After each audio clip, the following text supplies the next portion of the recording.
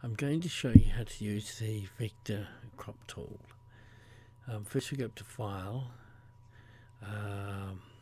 Open, and I'll pick this one here. This is a A3 poster I made.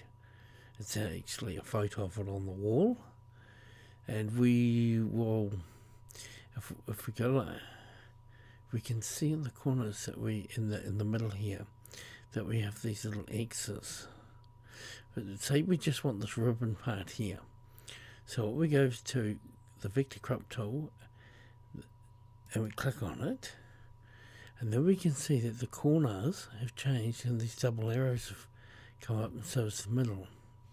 So to bring the bottom up, we're going to click at the bottom and just drag it up to there.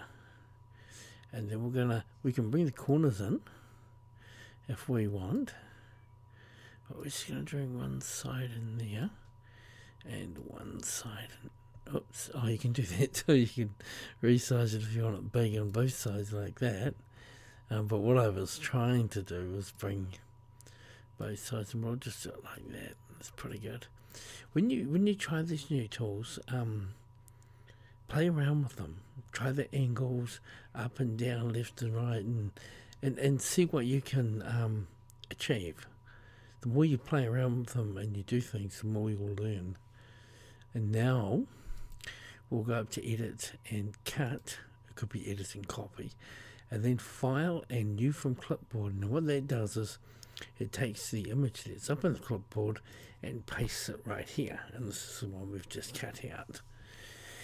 And now we can go from File to, we can do anything we want to it, or we can just go to save it, File, Export, and then export as a PNG, JPEG, GIF, TIFF, and whatever, and change any settings we want, and just click Export and then name it as a particular file name,